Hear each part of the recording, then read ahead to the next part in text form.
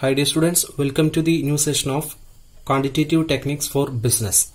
Quantitative Techniques for Business നമ്മൾ discuss ചെയ്തുകൊണ്ടിരിക്കുന്നത് correlation എന്ന് പറയുന്ന ടോപ്പിക്കാണ്. കോറിലേഷനിൽ നെക്സ്റ്റ് മെത്തേഡ് ആണ് നമ്മൾ ഈ ഒരു സെഷനിൽ ഡിസ്കസ് ചെയ്യുന്നത്, കൺകറന്റ് ഡീവിയേഷൻ മെത്തേഡ്. ഈ ഒരു മെത്തേഡ് പ്രധാനമായിട്ടും നമ്മൾ യൂസ് ചെയ്യുന്നത് കോറിലേഷൻ പോസിറ്റീവ് ആണോ നെഗറ്റീവ് ആണോ എന്ന് ഐഡന്റിഫൈ ചെയ്യുന്നതിന് വേണ്ടിയിട്ടാണ് ഈ ഒരു മെത്തേഡ് നമ്മൾ പ്രധാനമായിട്ടും യൂസ് ചെയ്യുന്നത്. കോറിലേഷൻ ഐഡന്റിഫൈ ചെയ്യാൻ വേണ്ടിയിട്ടുള്ള ഏറ്റവും സിമ്പിൾ ആയിട്ടുള്ള ഒരു മെത്തേഡാണ് കൺകറന്റ് ഡീവിയേഷൻ മെത്തേഡ് എന്നുള്ളത്. സോ എങ്ങനെയാണ് ഇത് ഉപയോഗിച്ചിട്ട്, ഈ ഒരു മെത്തേഡ് ഉപയോഗിച്ചിട്ട് രണ്ട് ഫാക്ടേഴ്സ് തമ്മിൽ അല്ലെങ്കിൽ രണ്ട് വേരിയബിൾസ് തമ്മിലുള്ള കോറിലേഷൻ മെഷർ ചെയ്യുന്നത്, ഐഡന്റിഫൈ ചെയ്യുന്നത് എന്നുള്ളത് നമുക്ക് നോക്കാം. അതിൽ പ്രധാനമായിട്ടും 4 സ്റ്റെപ്പാണ് അതിനകത്ത് പറയുന്നത്. അതിൽ first one, provide one additional column each for both X series and Y series to indicate the direction of deviation as positive or negative. Therefore, whether there is any increase or decrease in each value of observation in the series in respect of the previous value in the same series. അപ്പോൾ നമുക്ക് രണ്ട് variables ആണ് നമുക്ക് നൽകിയിട്ടുള്ളത്, എക്സും വൈയും.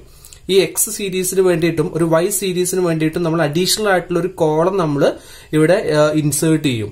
ആ ഒരു കോളത്തില് നമ്മൾ എക്സ് സീരീസ് പോസിറ്റീവ് ആണോ നെഗറ്റീവ് ആണോ, ഓരോ തവണയും എക്സ് സീരീസിൽ വരുന്ന ഐറ്റംസ് പോസിറ്റീവ് ആണോ നെഗറ്റീവ് ആണോ എന്നുള്ളത് ആ ഒരു സൈൻ നമ്മൾ ഐഡന്റിഫൈ ചെയ്യാണ്. അതേപോലെ തന്നെ വൈ സീരീസിലും നമ്മൾ ചെയ്യും.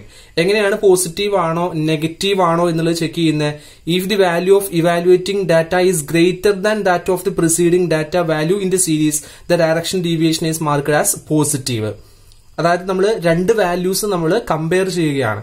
ഫസ്റ്റ് വാല്യൂ എടുക്കും, സെക്കൻഡ് വാല്യൂ എടുക്കും. ഇപ്പൊ എക്സ് സീരീസിലെ ഫസ്റ്റ് വാല്യൂ എടുത്തു, ദെൻ സെക്കൻഡ് വാല്യൂ എടുത്തു. അപ്പോ second value first വാല്യൂവിനേക്കാൾ greater than ആണെന്നുണ്ടെങ്കിൽ നമുക്ക് പറയാം ആ സെക്കൻഡ് വാല്യൂ എന്താണ്, പോസിറ്റീവ് ആണെന്നുള്ളത് നമുക്ക് പറയാം. അതായത് ഇൻക്രീസിംഗ് ആണോ എന്നുള്ളതാണ് നമ്മളിവിടെ ചെക്ക് ചെയ്യുന്നത്. ഫസ്റ്റ് വാല്യൂവിനേക്കാൾ ഇൻക്രീസിംഗ് ആണോ സെക്കൻഡ് വാല്യൂ എന്നുള്ളതാണ് നമ്മൾ ചെക്ക് ചെയ്യുന്നത്. അങ്ങനെ ഇൻക്രീസിംഗ് ആണെന്നുണ്ടെങ്കിൽ പോസിറ്റീവ് ആയിരിക്കും. അല്ലെങ്കിലോ it is less than that of the preceding data, preceding ഡാറ്റയേക്കാൾ ചെറുതാണ്, ലെസ് ദാൻ ആണെന്നുണ്ടെങ്കിൽ direction of deviation is marked as negative. അപ്പൊ നമ്മളവിടെ നെഗറ്റീവ് മാർക്ക് ചെയ്യും. ഇതിനങ്ങനെ എല്ലാ സീരീസിന്റെയും, രണ്ട് സീരീസിന്റെയും എല്ലാ നമ്പേഴ്സും എല്ലാ ഐറ്റംസും നമ്മൾ ഈ രീതിയിൽ പോസിറ്റീവ് ആണോ നെഗറ്റീവ് ആണോ എന്ന് ഐഡന്റിഫൈ ചെയ്തതിന് ശേഷം നമ്മൾ രണ്ടാമത്തെ സ്റ്റെപ്പിലേക്ക് പോകും. സെക്കൻഡ് സ്റ്റെപ്പ് എന്ന് പറയുന്നത് deviation signs plus or minus of respective data of the two series R multiplied together and the results are shown in separate column. അപ്പൊ നമ്മൾ രണ്ട് സീരീസിന്റെയും പോസിറ്റീവ് സിമ്പിൾസും നെഗറ്റീവ് സിമ്പിൾസും നമുക്ക് കിട്ടിയിട്ടുണ്ടായിരിക്കും. ആ സൈനുകൾ നമ്മൾ മൾട്ടിപ്ലൈ ചെയ്തിട്ട് അതിന്റെ റിസൾട്ട് നമ്മൾ മറ്റൊരു കോളത്തിൽ നമ്മൾ എഴുതും. If the two multiplying signs are the same, അത് നമുക്ക് അറിയാലോ, പോസിറ്റീവും നെഗറ്റീവും തമ്മിലുള്ള ആ ഒരു മൾട്ടിപ്ലിക്കേഷൻ റൂള് തന്നെയാണ് നമ്മൾ ഇവിടെയും യൂസ് ചെയ്യുന്നത്. അപ്പൊ രണ്ട് സിമ്പിൾസ്, രണ്ടും ഒരേ സിമ്പിൾസ് തന്നെയാണെന്നുണ്ടെങ്കിൽ പോസിറ്റീവ് ആയിരിക്കും. അതായത് നെഗറ്റീവ് ഇൻറ്റു നെഗറ്റീവ് എന്ന് പറയുന്നത് പോസിറ്റീവ് ആണ്, പോസിറ്റീവ് ഇൻറ്റു പോസിറ്റീവ് എന്ന് പറയുന്നതും പോസിറ്റീവ് ആയിരിക്കും. അല്ല എന്നുണ്ടെങ്കിൽ അത് നെഗറ്റീവ് ആയിട്ട് നമ്മൾ കൺസിഡർ ചെയ്യും. അതിനുശേഷം മൂന്നാമത്തെ step, the total number of positive signs in the multiplication results column R counted and recorded as concurrent deviation. അതിനുശേഷം നമ്മൾ എന്ത് ചെയ്യും, നമ്മുടെ ആ റിസൾട്ട് കോളത്തില്, നമ്മൾ ആ മൾട്ടിപ്ലൈ ചെയ്തിട്ടുള്ള റിസൾട്ട് കോളത്തില് എത്ര പോസിറ്റീവ് സൈൻസ് ഉണ്ട് എന്നുള്ളത് നോക്കും. ആ സൈനുകൾ എണ്ണി അത് എന്ത് ചെയ്യും, നമ്മൾ കൺകറന്റ് ഡീവിയേഷന്റെ സി എന്നുള്ള ആ ഒരു ലെറ്ററിന് പകരമായിട്ട് ആ എണ്ണം നമ്മൾ യൂസ് ചെയ്യും. സി എന്ന് പറഞ്ഞു കഴിഞ്ഞാൽ number of positive signs in the multiplication result column. Multiplication result കോളത്തിൽ വരുന്ന പോസിറ്റീവ് സൈനുകളുടെ എണ്ണമാണ് നമ്മൾ സി എന്നുള്ളത് കൊണ്ട് ഉദ്ദേശിക്കുന്നത്.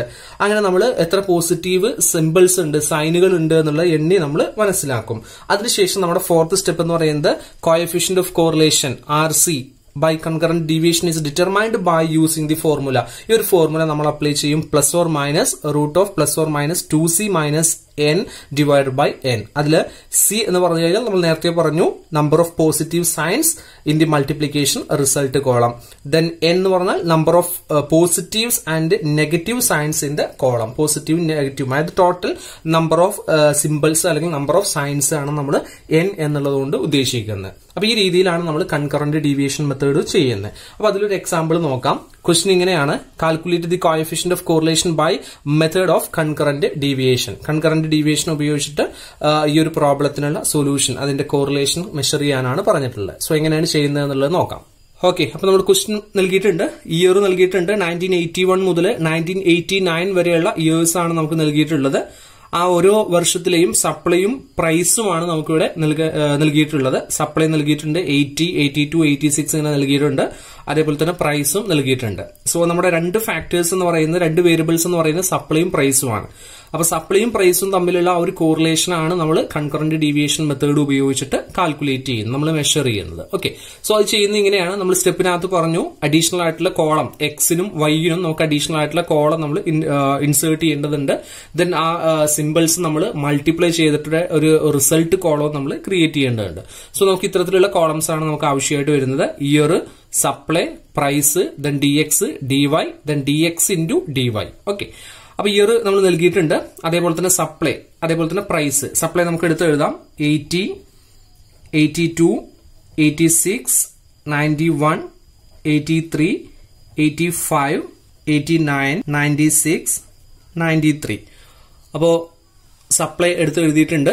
അതേപോലെ തന്നെ നമുക്ക് പ്രൈസ് എടുത്ത് എഴുതാം 146, 140, 130, 117, 133, 127, 115, 94, 100.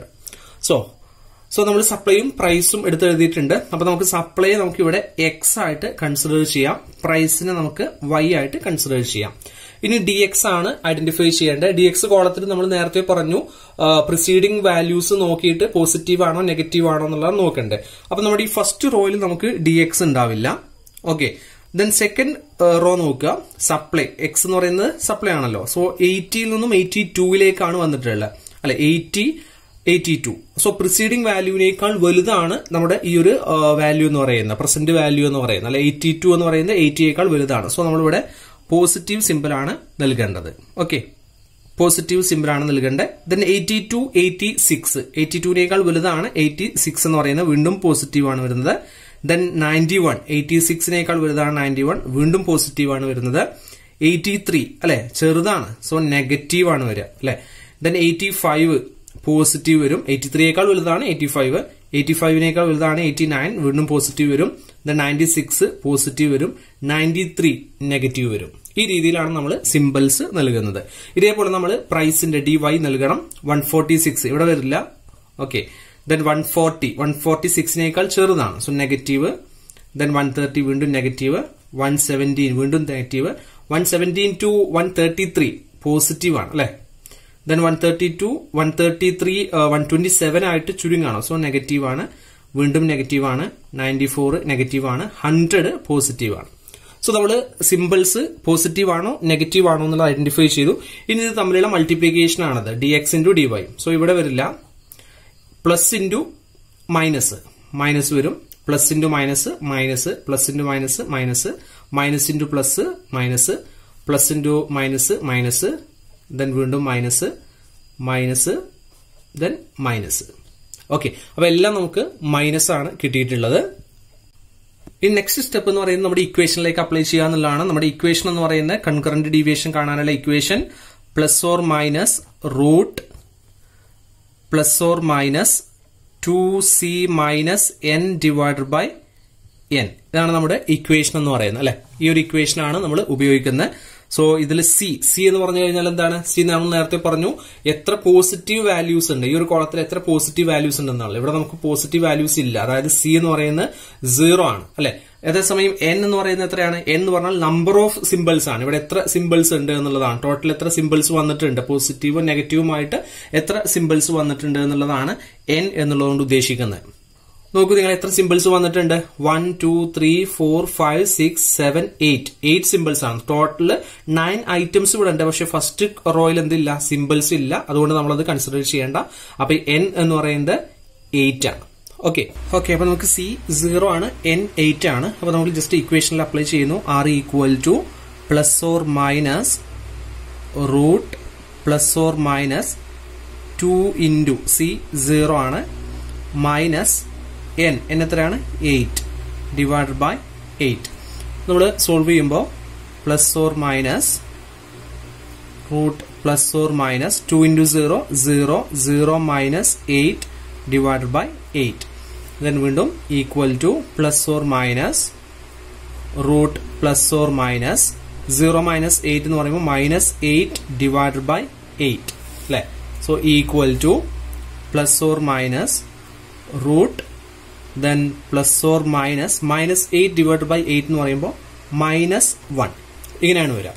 അപ്പോൾ ഇത്രയും കിട്ടിയതിന് ശേഷം നമ്മൾ ശ്രദ്ധിക്കേണ്ടത് നമുക്ക് ഇവിടെ ലാസ്റ്റ് ഫൈനലായിട്ട് നമുക്ക് ഇവിടെ കിട്ടുന്ന ഈ ഒരു ബ്രാക്കറ്റിനകത്ത് നമ്മൾ ലാസ്റ്റ് ഡിവൈഡ് ചെയ്ത് നമുക്ക് കിട്ടുന്ന സംഖ്യയുടെ കൂടെ ഏത് സിമ്പലാണോ ഉള്ളത് ആ സിമ്പലാണ് നമ്മൾ ഇവിടെ കൺസിഡർ ചെയ്യേണ്ടത്. അപ്പൊ ഇവിടെ നമുക്ക് പ്ലസ് ഓർ മൈനസ് ഉണ്ട്, ഇവിടെയും പ്ലസ് ഓർ മൈനസ് ഉണ്ട്. അപ്പൊ ഇവിടെ നമുക്ക് നെഗറ്റീവ് മൈനസ് ആണ് കിട്ടിയിട്ടുള്ളത്. സോ ഈ ഒരു രണ്ട് പോസിറ്റീവ് നമുക്ക് അവോയ്ഡ് ചെയ്യാം.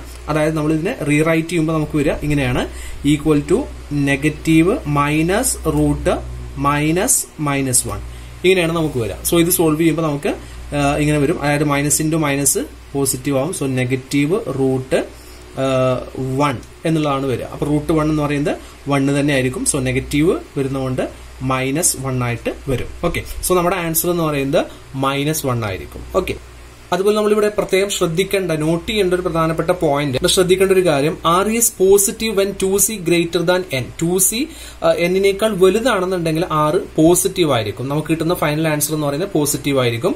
Then R is negative when 2C is less than N. 2C എന്ന് പറയുന്നത് N-നേക്കാൾ ചെറുതാണെന്നുണ്ടെങ്കിൽ R നെഗറ്റീവ് ആയിരിക്കും. ഇപ്പോൾ നമുക്ക് കിട്ടിയിട്ടുള്ള ആൻസർ നോക്കാം.